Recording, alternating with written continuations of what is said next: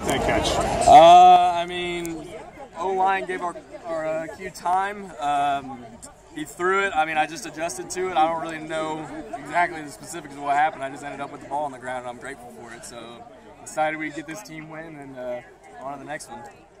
You had quite a day. I mean, what do you do? It was just the quarterback getting to the ball and all that. It was one of those back and forth games. Have you been involved in that?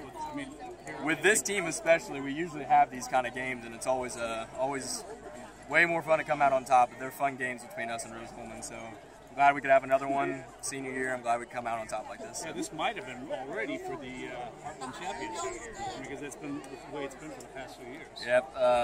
We'll just keep grinding, one game at a time, 1-0 after every week, and we'll keep striving for that championship, try to get into the playoffs. So excited. Thanks a lot. Yep. Ken Sievers from the Daily Journal. Thanks a lot.